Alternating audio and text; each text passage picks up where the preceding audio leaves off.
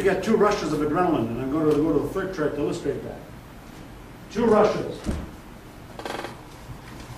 Prior to presentation, and then when you hear your name. I only get the second one. See, what do you do before presentation? Most people will tell you, rough night, and like not sleeping well for days. Yeah, you know why? Because you're thinking about the presentation negatively. That's called negative mental visualization. It's like the fear of flying. You go, I know it's going to crash, I know it's going to crash. So you wake up that morning, at last you wake up. Regrettably, you're still alive. And you go, I'll eat pizza. I'm going to have to go through this. I hate this. So now you're thinking negative thoughts. Now let me explain something to you about your central nervous system. Your central nervous system will respond to the images that are produced and the emotions that are produced by your mind. Okay? Case in point. Have you ever awakened from a nightmare, shaking, shortness of breath, sweating? Your mind, your central nervous system does not know that this is a dream. To it, it's a real threatening scenario. So because of that, the body just kicks in, the adrenaline is secreted, and all the symptoms come on. Right. Professional presenters don't have this nervousness because they go, I know this stuff, I can do this, I present all the time, piece of cake. So instead of climbing before the opening remarks, they stay down here. I had no nervousness this morning. It's only when Marty began introducing me and said, okay, it's showtime. I got a little buzz. So Michelle, I went from very little to 20%, 30%. Monday it's usually a little higher because I'm rested, okay?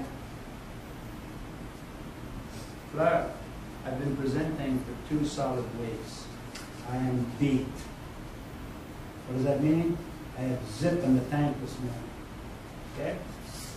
You, on the other hand, all of you are going, okay, we have to present another exercise. I hate this guy. Why do I sign up for these workshops? You might even show up for the other guy's presentation in the meeting and watch him get massacred. Excellent. By the time they introduce you, your tank is full, eh? Oh yeah, right now it's like, that's right. And then they call your name. Okay, next is Peter. Woo-hoo! There it is. The second rush. We have liftoff, Houston, the afterburners. And all of a sudden he's looking out there going, I'm seeing Klingons and Romulans. What the hell's going on? And it stays there for a few minutes. People tell you it's always the first few minutes, the first few minutes, the first few minutes. And then you return to planet Earth. Yeah, and this is so much better, eh? Well, actually, it's not that good. You're still quite pumped. But you were here visiting Klingons and Romulans, and now you're back here on Earth. Right. And it stays there until you have a problem, or somebody said, I have a problem with that. I don't agree with you. I beg your pardon? A nice little rush. Because now you're getting public rejection. Go back into outer space for a few more minutes. Right?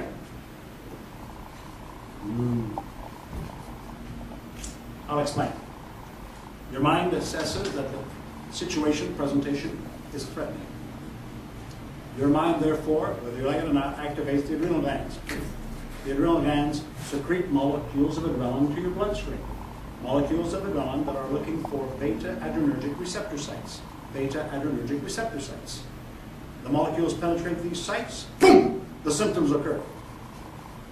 Shortness of breath, muscular tension, racing heart. You're the only one who's warm in the room. Right. Unfortunately, you're warm, yeah. Perspiring, etc. And they have the water and they don't share. You notice that? We're such barbarians when it comes to people treatment. Right.